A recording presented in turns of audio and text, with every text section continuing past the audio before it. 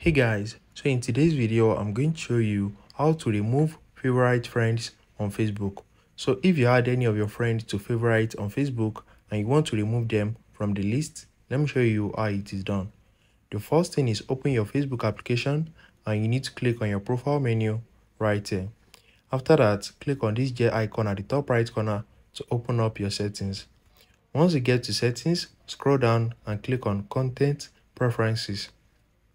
Once you click on it, click on favorite at the top. Once you click on favorite, you are going to see the people that you have added to favorite at the top. So just click on the three dots in front of their name and you're going to see remove from favorite. So that's it. Very easy and straightforward. If you found this video helpful, smash the like button